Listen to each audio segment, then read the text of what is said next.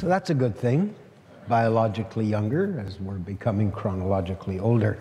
That led me to thinking about long-lived things, and as I mentioned before, whales, certain sharks, and of course, the turtle and the tortoise. And that caused me, in turn, to reach out to our old pal, Peter Laufer, who has been on our stage before. His quest last time was butterflies. This time, he's written about turtles, a fabulous book called Dreaming in Turtle, and I'm dying to hear about Fred. And you will hear about Excellent. Fred Moses, but first, as we say on the radio and television, just a quick throwback to the butterfly book, because that led to the turtles. And you probably don't remember, but there was a paragraph in the book that dealt with a Philippine forest turtle that had been deemed extinct. Yes. And then it was found again, and the predators, collectors, and others, for various reasons, including longevity and health, they thought, found the colony, and it almost became extinct again. So one of the messages about turtles is we have a real responsibility. And after living with Fred, and you'll hear about Fred in a moment, I feel so close to that. So thank you for inviting me back. Oh yes, a great pleasure. A great pleasure. You pursue very interesting things, Peter. Thank you. So I want to tell you this origin story. I found out about that turtle in the Philippines, and I thought, this is a book. I want to investigate what's going on with turtles, because as many of you undoubtedly know, across cultures and across time, throughout human history, turtles have been present. And Daria, are you around? Because I need your help here for a second. Thank you. Throughout our human history, turtles have been around as a signifier of wisdom, of longevity, and of fertility. And this plays, of course, directly to what we're talking about this afternoon. But one of the things I found fascinating as I researched this book is that all of us have a turtle story. And you have a turtle story. And this is a great parlor trick because it always works. So let's take a look. Here is Curtis E. Daria, find out, please, his turtle story. All right. Our turtle story would be that we were driving to the country, and all of a sudden my dad slammed on the brakes because this tiny little turtle was just in the middle of the street. And so that turtle came with us to the cottage and has been living with us ever since. And has been living ever since with Curtis. Thank you, Curtis.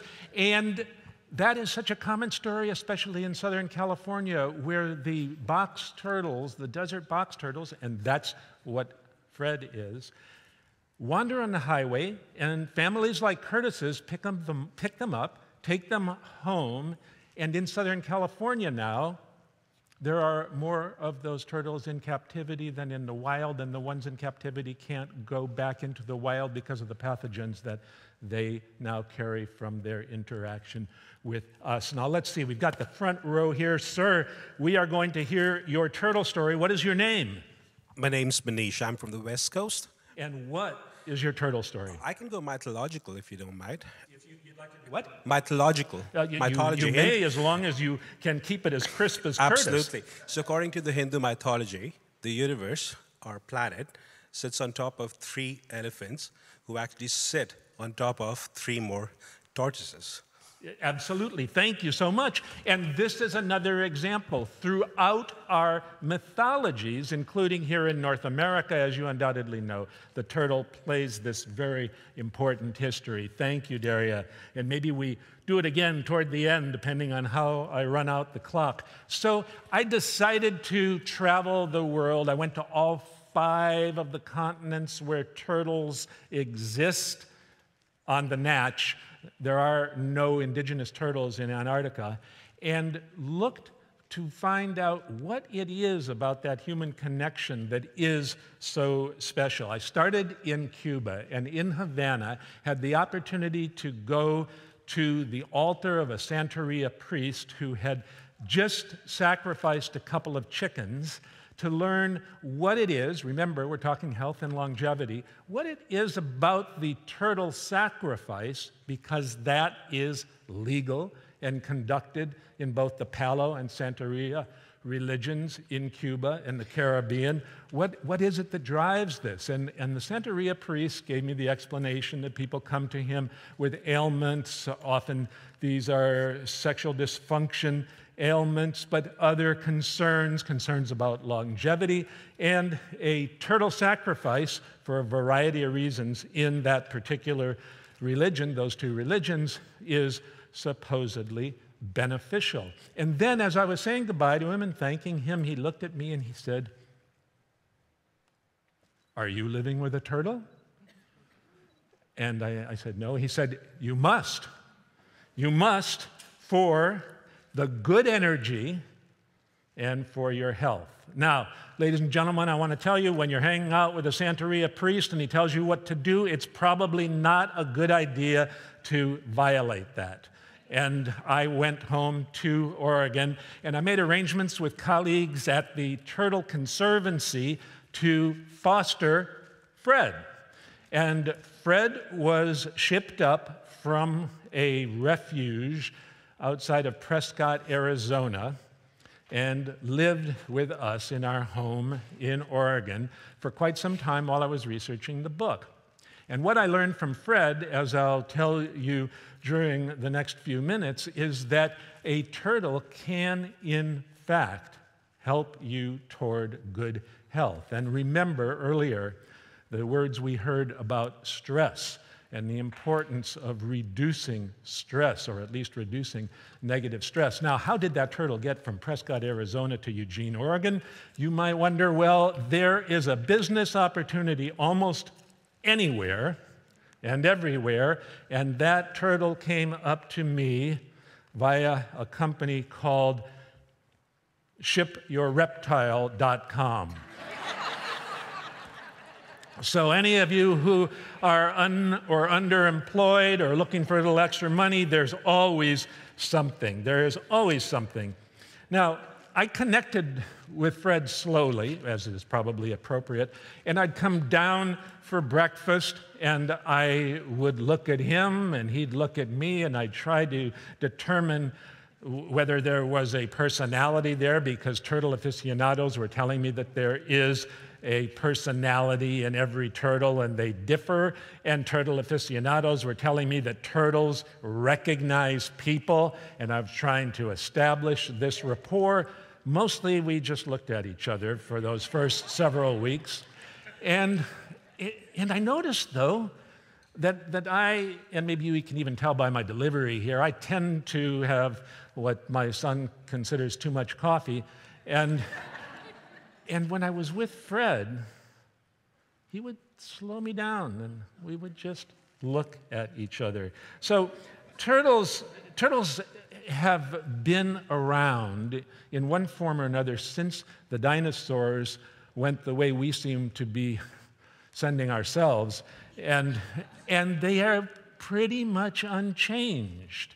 So one of the magical aspects of turtles is how they connect us with that dinosaur period, with our prehistory.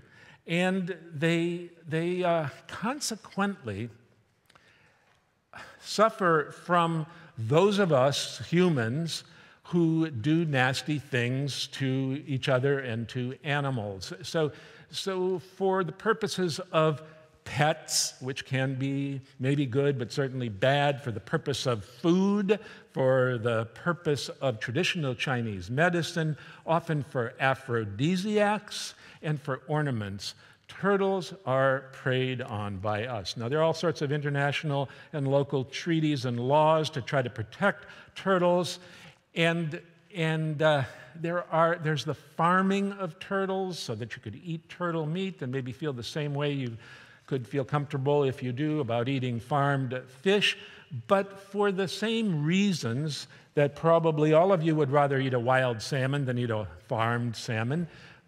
Most of the people who are, or at least the ones I've encountered, looking to interact with turtles want the wild thing. So now, as the middle classes in Asia, primarily in China and Vietnam, have become more and more affluent, they have, these are obviously very general terms, there are millions and millions of people, but they have become reconnected with the longtime roots that turtles have had with cultures over there. And the result has been a resurgence of use of turtles for those aforementioned activities, and an interest in the wild turtles, and particularly an interest in wild turtles from North America, Louisiana, Texas, and Florida in the States, prime locations where turtles are being pulled out illegally and transshipped from the west coast of North America, Canada included, to Asia. Some wild stories, some you may have heard about. Kai Zhu, university student, paying for his education, he said, by smuggling turtles, cross from Detroit to Windsor, caught by the authorities with 50-plus turtles stuffed down his pants. Oh, no. But for years, turtle smuggling and animal smuggling, even though it's the same types of corridors and often the same types of bad guys as guns and drugs, have been a low-risk, high-reward proposition. That's starting to change. And Kai Zhu was sentenced in federal court south of the border in the States to 5 years for his turtle smuggling. 5 years. Now, we can debate whether or not prison time is appropriate, but nonetheless, the attention given because of that case and others like it to the severity of the crime is intriguing. He's out now. He served a few of those 5 years. But what's the money? What's the money? So I was in Yunnan province in China doing some of this research, and in Kunming, I went to the Kunming Zoological Society and met with a guy who, like the Philippine forest turtle, had come upon a colony of what had been deemed an extinct species, the Yunnan box turtle. And there are a handful that we know about, there is a handful that we know about, of these box turtles that were wild and are now in captivity at the Zoological Society, where an assurance colony is. I'm trying to decide whether to play with you all in the audience here, and I think I will again. An assurance colony has been established. Now, on the black market, somebody sing out what you think a Yunnan box turtle is, what you can buy one if you go to some negative space on the internet. 400 what? 400 what? Let's hear another number. $10,000. $1,500. One more? $12. No. 200,000 US dollars. 200,000 US dollars. For those of you with criminal minds, I'm giving you lots of ideas. If you don't want to go to China, go to Madagascar and look at the plowshare turtle, critically endangered,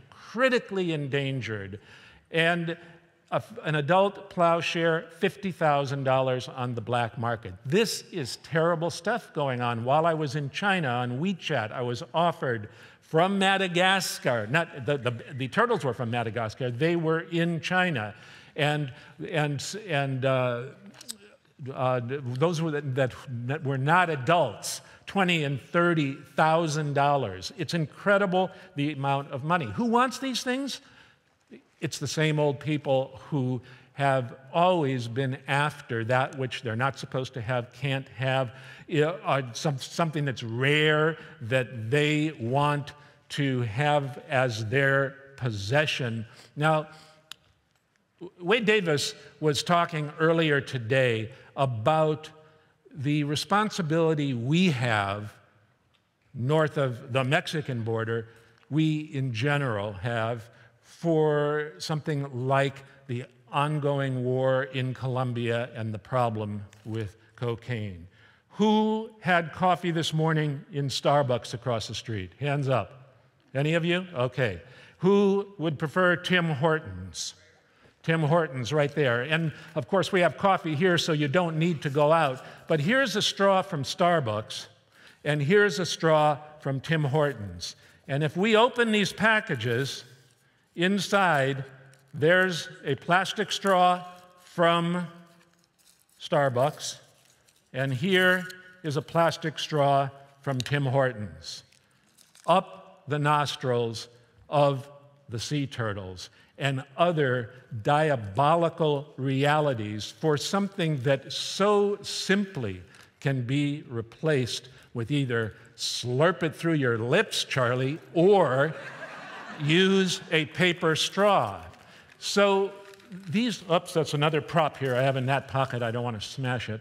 So we need to think about our own responsibilities here. We need to think about our laws. We need to think about enforcement of the laws. Think about the fact that in the United States, the Fish and Wildlife Service, before Trump, who knows now what the numbers are, 200 agents out in the field compared to a multiplier that's beyond comprehension for the Drug Enforcement Administration. Why are we not more concerned about the wildlife and the wildlife laws, especially with turtles? Now, let's get specifically to health. In Gabon, I went to a laboratory where a guy was grinding up turtle shells because he made a paste with it to treat external hemorrhoids. In Hong Kong, buy turtle jelly. For what? The overall maintaining your health result. Now, the good news about turtle jelly is usually when the stuff's analyzed, there's very little, if any, turtle carapace in it. So that's good to know.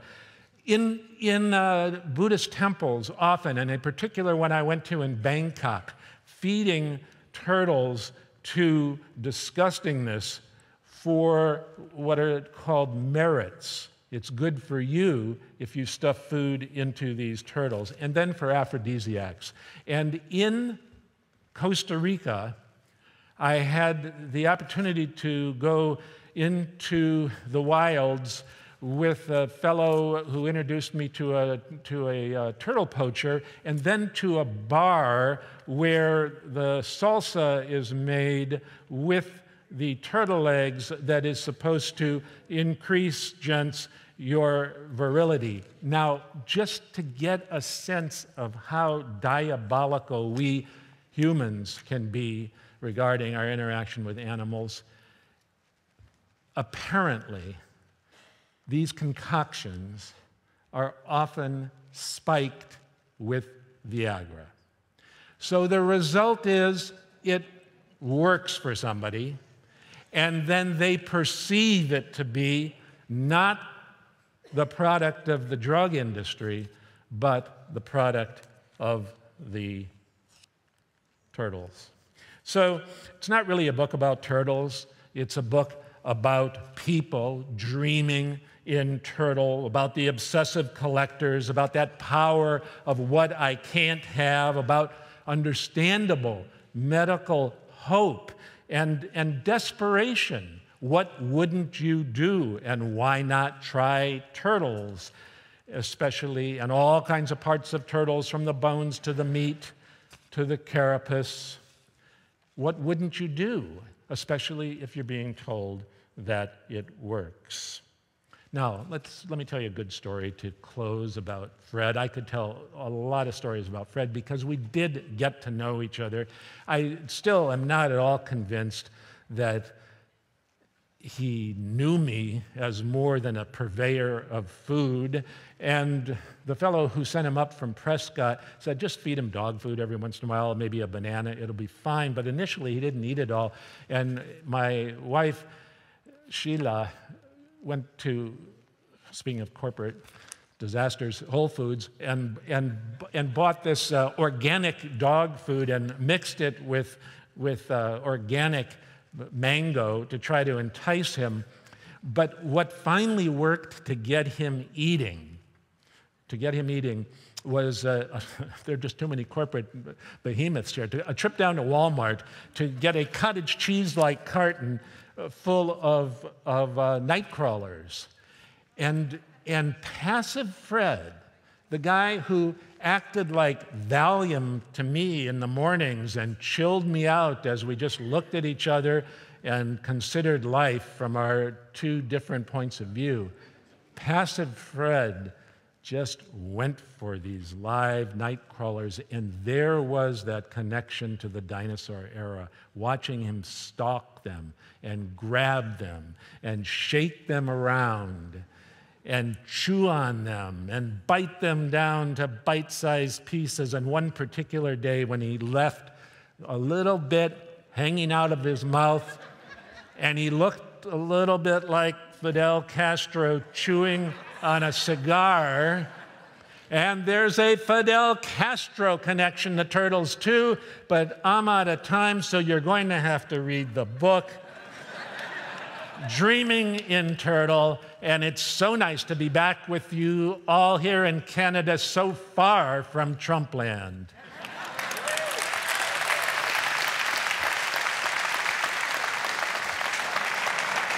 Thank you, Moses. I think that's what you wanted. Now listen, I have something in my pocket here. Please, speaking of longevity, this I brought for Connie because she expressed interest in it, but I can't find her, so let me give it to you. This is a West Coast, North America redwood. And this guy, this sapling, potentially is going to hang around for 2,000 years at least and provide some kind of health, because it just is nice looking at them and smelling them. So here's this, and don't steal it, it's for Connie, okay? Yeah. And this is the book. This is the book. And I wanted to ask you, because so much of your talk had to do with the depredations, yes, of the fact that this is one of the most hunted species on the planet, that I want to ask you about the age of turtles. Yes. Yes, and what do you know of the oldest yeah, on well, record? Fred was based, I'm learning, based on the scarring of his carapace, 35, 50 years old, and could easily, in good care, have another 50 years ahead of him.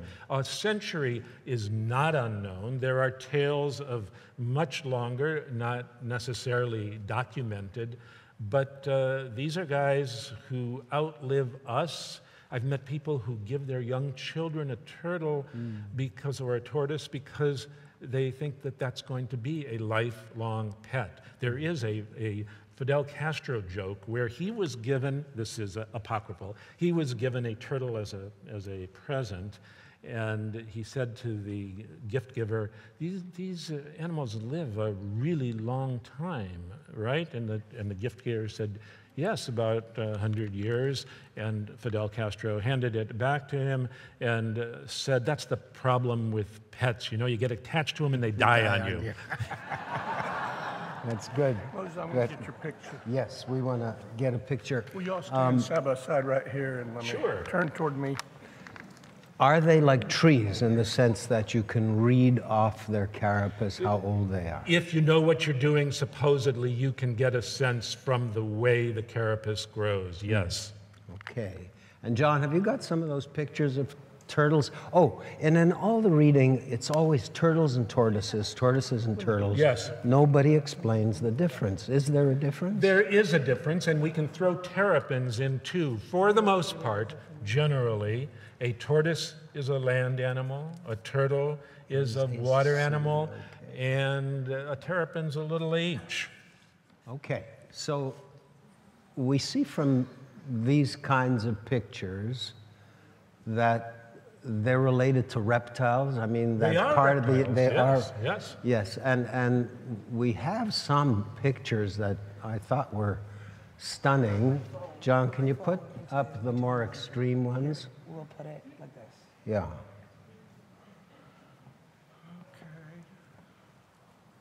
Oh, we're going to shoot it that way? Okay. I want to know, is that for real? Or is that a gag? Well, I don't know that particular guy, Moses, but they are so weird that they, in the natch, Yeah. are weirder than any gag we could come up with, probably. So, I don't know, everybody who's like tender and a little snowflake, just cover your ears, but this apparatus in its ability to shrink and expand, Yes. is there any possibility that this is an evolutionary development that... What are you trying to say, Moses? I mean, holy cow. Let's get a picture. Yes, thank you. This is going downhill. Okay, this is...